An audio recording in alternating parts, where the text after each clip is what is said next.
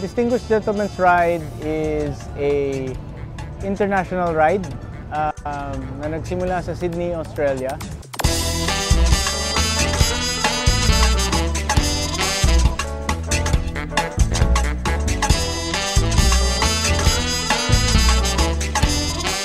Nakadamit tayong lahat para yung stigma ng mga tao sa bikers subukan mabago, and at the same time nakakatulong sila.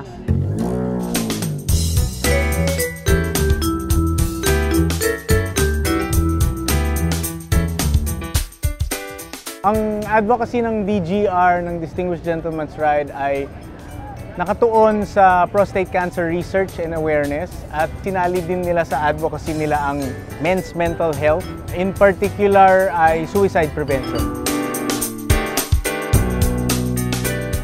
So this year, naka-raise kami ng almost $4,000 para sa cause.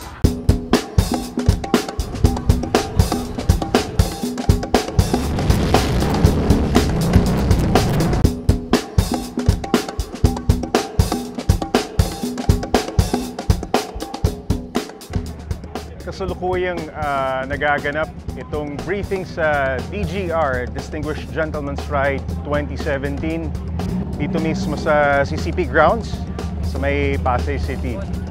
Ang feeling dito, medyo good vibes lang dahil iba't ibang klase ng bike, iba-ibang genre magkakasama. Mostly classic bikes. May nakikita akong maliit, malaki, classic scooters, may trackers, may bobbers, at merong mga modern classic bikes gaya ng dala natin ngayon.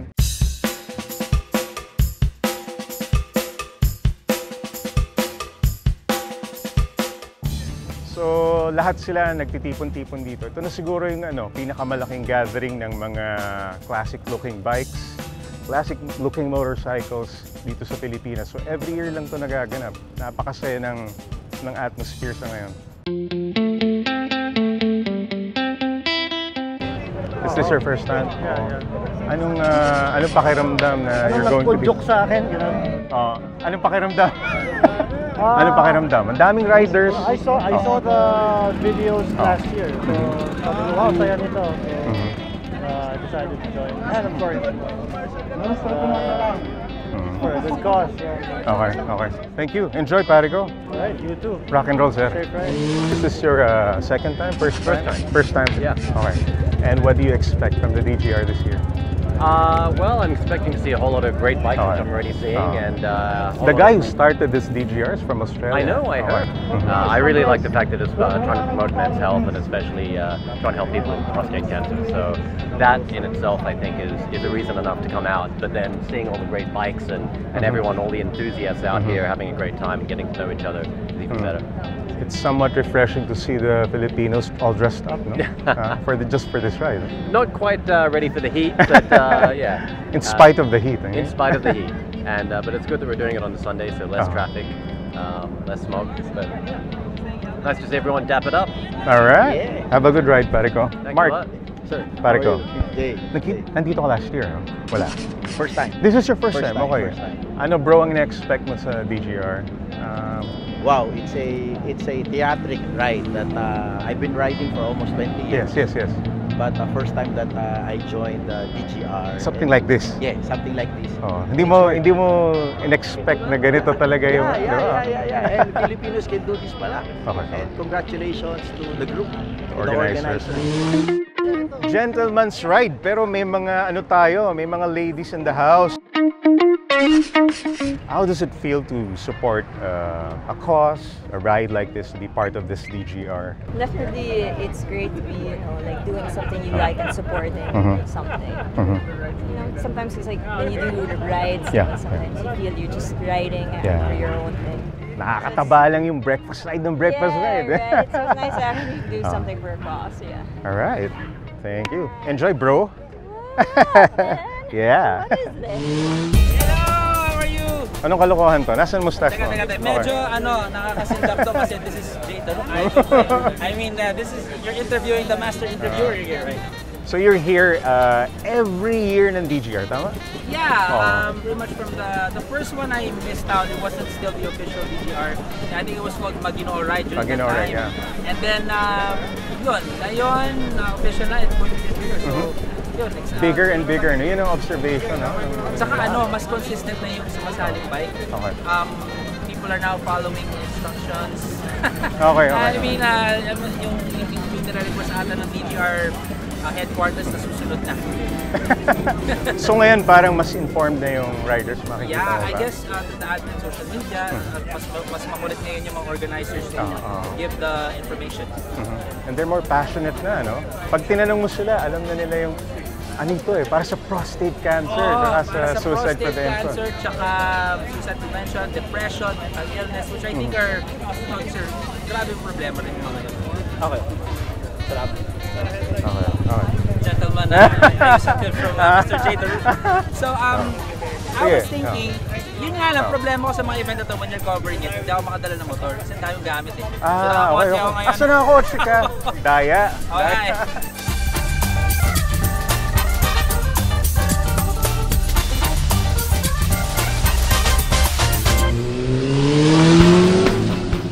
This portion is powered by Patron Sprint 40, Hitch Pro, Loctite, Biker Box, Dickies.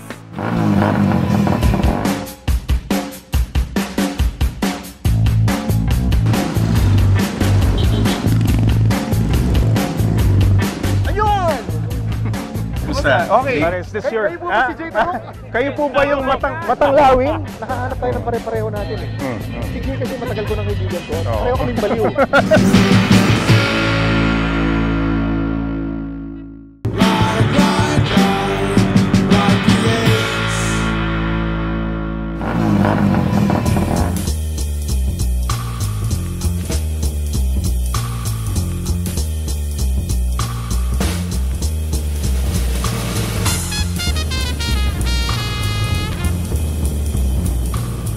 Umiksena ang RidePH sa Distinguished Gentleman's Ride kamakailan at gaya ng lahat ng sumali, #OnPoint ang OOTD namin.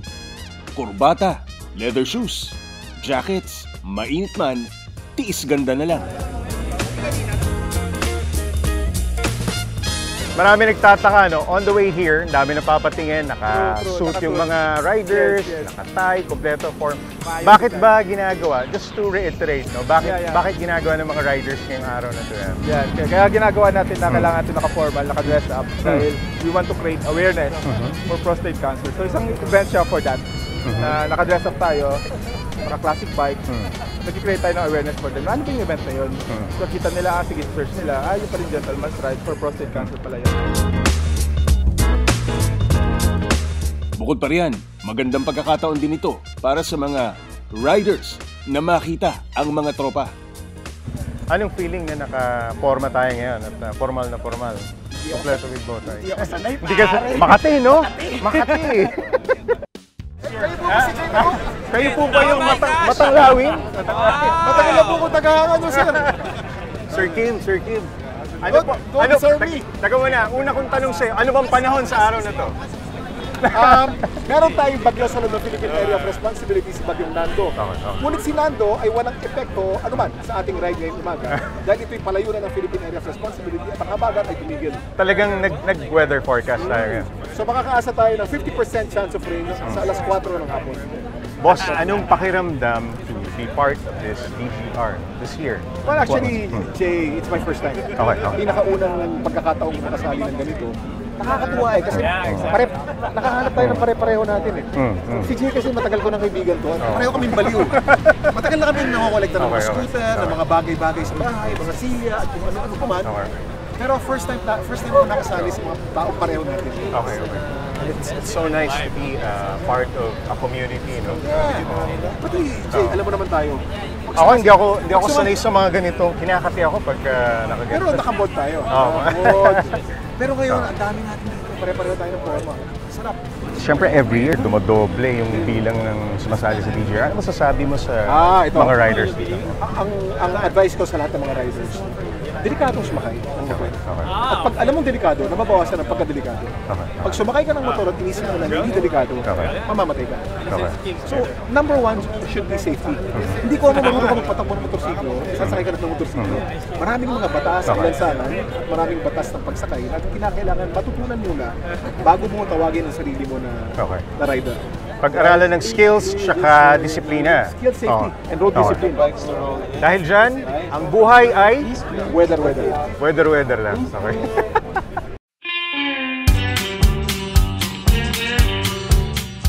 Mula Cultural Center of the Philippines o CCP, dumaan ang DGR, Manila Riders ng EDSA papuntang Quezon City.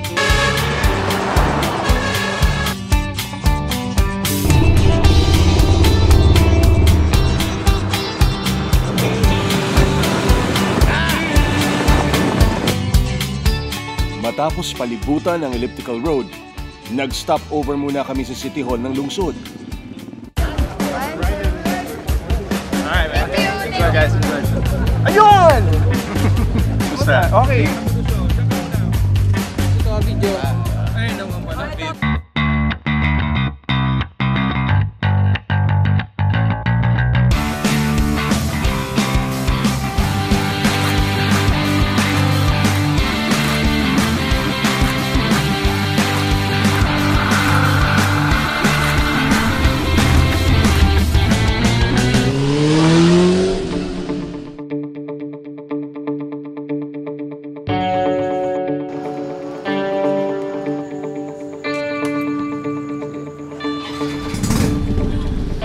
Si RG Kid, ang tunay na pangalan po ay Julius I. Mancinido, member po ng Right Guardians Community po.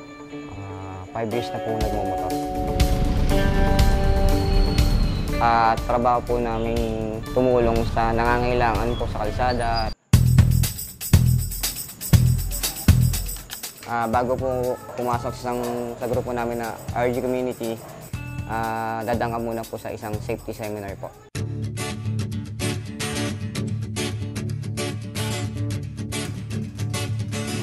Ibig sabihin po, automatic po talaga sa amin, kung available ka po, tutulong po ang RG sa lansangan po. Nadaanan ko po si Ma'am Grace sa highway na nawalan po ng gasolina. Bumaba po ako doon para tulungan siya. Nagot ako sa picture, di ko po alam na pinipicture na po pala ako ni Ma'am Grace nung time. Tumutulong po talaga ako kung kakayanin ko pong makatulong. Ma'am Grace, salamat po sa pag-post. Hindi ko pa expect yung mangyayari to. Salamat.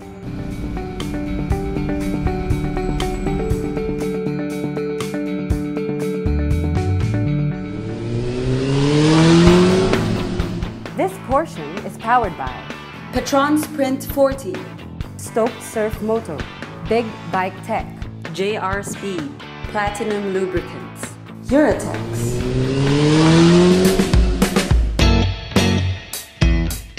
Ang machong motorsiklo ng mga lolo natin noon, nagsisibalikan na ulit from the bygone era to the modern era. Kaya nga ito tinawag na isang modern classic.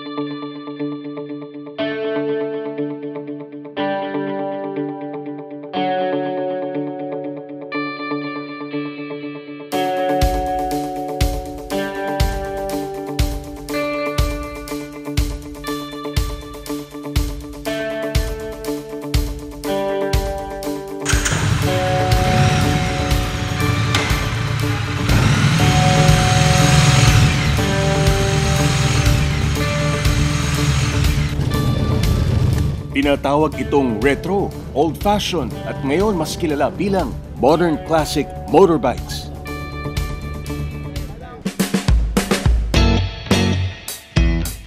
Ang machong motorsiklo ng mga lolo natin noon, nagsisibalikan na ulit from the bygone era to the modern era. Kaya nga ito tinawag na isang modern classic. At ano-ano nga ba ang mga parting na bago mula sa original na classic bike kumpara sa modern classic version nito?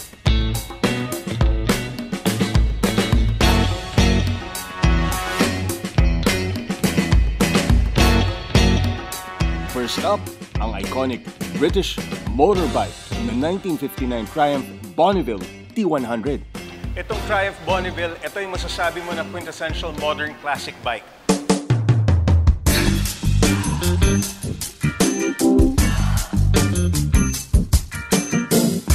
Mula dun sa kanyang wide spoke wheels,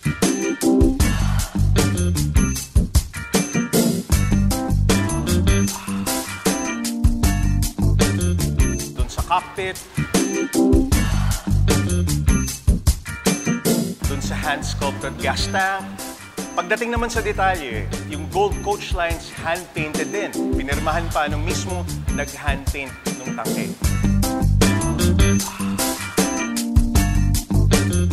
At yung paggamit na ng pea-shooter pipes, hindi ka magkakamali, na hinugot sa sinaunang panahon ang motorsiklong ito. Yung makina, modern na, fuel injected. Pero mukhang carburetor pa rin ang ginagamit nito sa engine. Itong Bonneville T100, hindi ka magkakamali na malalim ang heritage na to sa British motorcycling. Ang motorsiklong ito ay naging pamoso rin sa classic Hollywood films at sinakyan ng mga silver screen greats tulad nina Marlon Brando, James Dean, Clint Eastwood, at syempre si Steve McQueen. Preferred ride din ito ng music legends na sina Bob Dylan at Motorhead frontman Lemmy Kilmister. Bukod sa Triumph, may isa pang kilala na modern classic bike na sikat na British brand.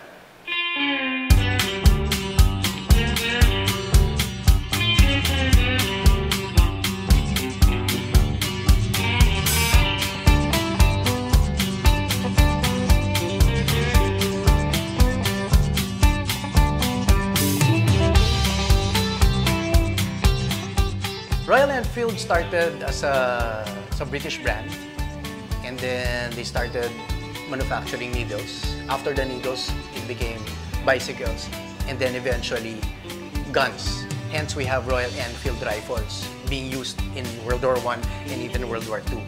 Then eventually, it developed into motorcycles, which we have the modern classics right now, the Royal Enfield. Royal Enfield Classic Chrome, especially itong uniform. It's a modern classic kasi since 1955, hindi na nagbago yung styling. Knowing the heritage behind it, Royal Enfield being also the longest running motorcycle company and brand na hindi nag-close since 1901. Being a modern classic, this is a 500cc engine.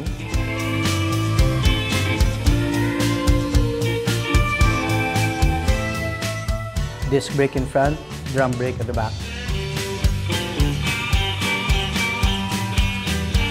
Tapos even the styling, yung chroming niya goes back to the 1950s also. May ni-release talaga during those times na chrome. Though merong chrome maroon, chrome red, together with the other brands before during that time. And even now, binalik nila with modern touch na. Hence, it's a genuine modern classic. By experience, wala pa kaming nababalitaan na nangalawan, you know. Indian-made motorcycles are solid. 90% up to 95% bakal, but without the heaviness of a motorcycle.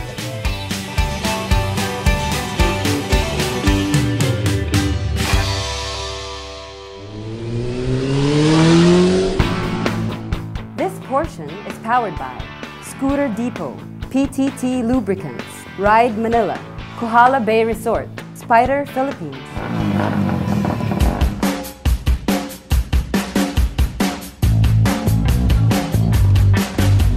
Okay, Telly, iba't ibang klase ng motor, iba't ibang klaseng helmet ang kailangan, no? Kasi meron para sa mouth area, dyan sa ulo. Head. Yan. Para hindi mainit ulo.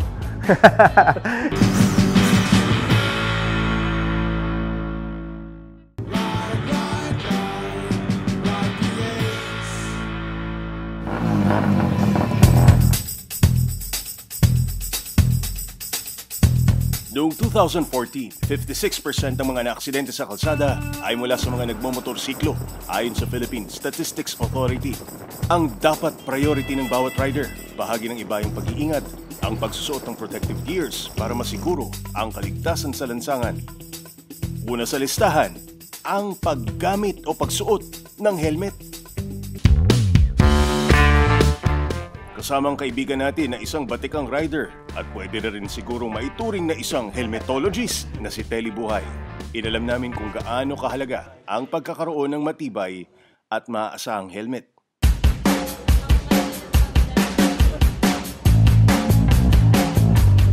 Okay, Telly, iba't ibang klase ng motor, iba't ibang klaseng helmet ang kailangan. No? So ano ba itong una natin? Una-una, isa sa pinaka-basic ng helmets natin, yung okay. full face. This full is face. Full face. Okay. Simplest okay. na helmet eh. Ito yung pinaka-safe. Okay. Ito yung ginagamit sa mga racing. Kasi maximum protection, dahil buo siya eh, di ba? Oo.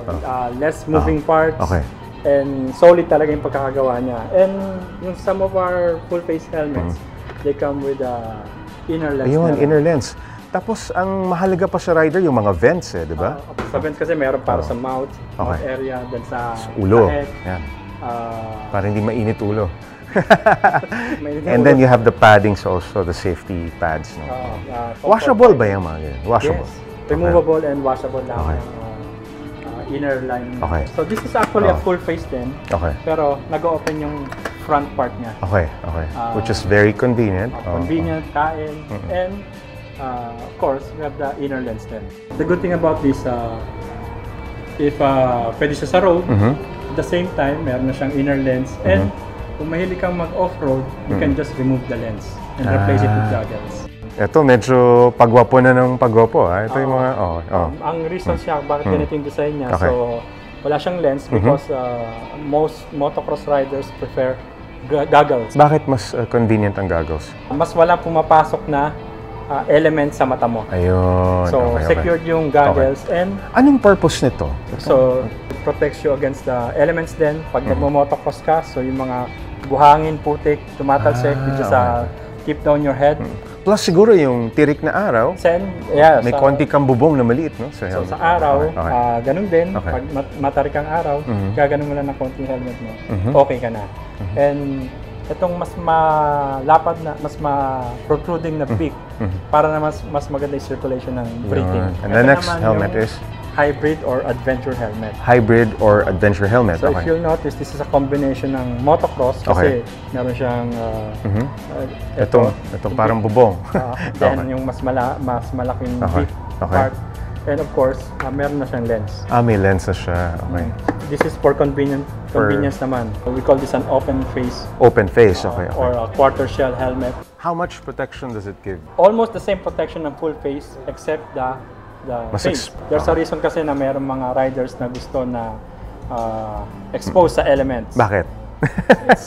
Alam mo na. Pogi points. Well, the freedom and all. Okay. So, but the good thing about this is it comes with the inner lens pa rin siya. Okay. So, meron ka pa rin protection. Kung trip mo naman ang open face helmet na may touch ng iyong paboritong character, meron din sila rito sa Spider.